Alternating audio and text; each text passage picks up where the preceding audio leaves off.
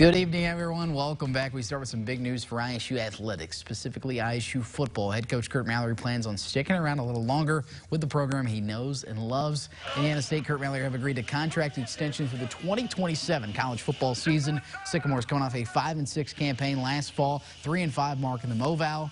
Playing, including a win at Illinois State to wrap up the season, is a big week for ISU football and Coach Mal as they will start spring ball tomorrow. Sycamore's practicing 3 times a week until the spring blue and white game will take place on Saturday, April 30th.